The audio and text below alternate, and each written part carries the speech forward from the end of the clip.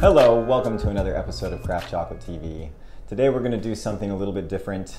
For the last few years, I've been going to a lot of trade shows and food shows in order to try and grow our distribution. That means, say, a food show in Canada, one in San Francisco, one in Germany.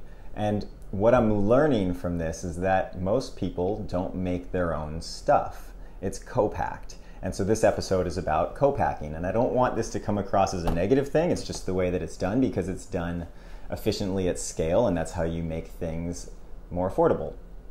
So we went to Whole Foods and we bought pretty much one bar of everything that was available. And the truth of the matter is, very few of it is made by who you think it is. Most of it is made by a few different companies scattered around the world that make everybody's chocolate. And like I just said, it doesn't work this way just for chocolate. If you get potato chips, it's like that. If you get cookies, it's like that. So most of the time, one co-packer makes it for many different brands that we're all very familiar with.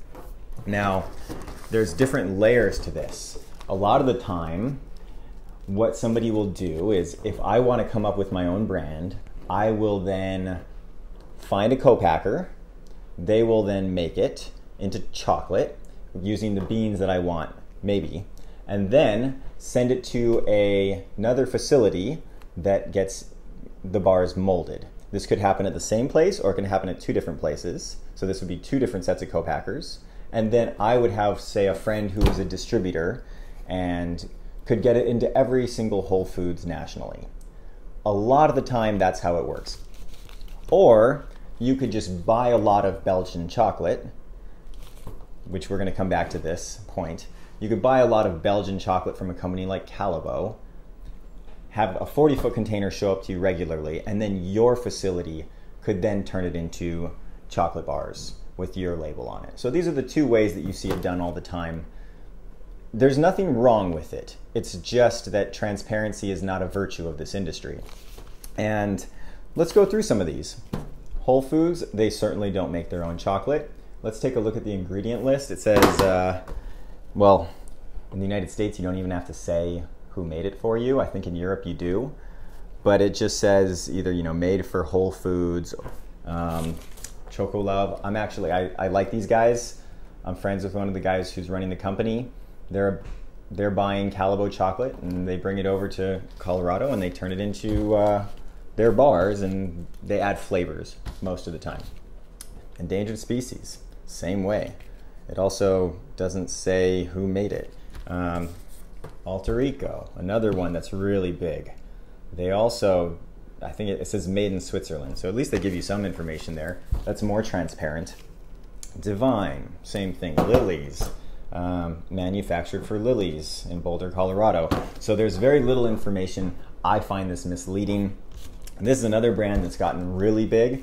This guy's mission was, he did a video, a documentary where he went to West Africa and exposed a lot of the child slavery issues that are deeply ingrained in this industry.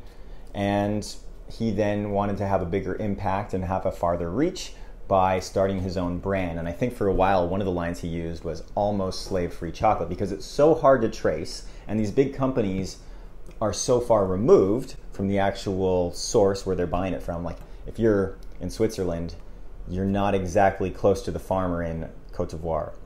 And so that makes the communication difficult with many different parties in between doing their role. And so he wrote on his bars for a while, almost slave-free, and that was eye-opening for a lot of people who didn't realize how prevalent that was. Now these were the only two that actually are made by the companies you think they are, Theo and Madagascar, and they used to have somebody else co-pack for them.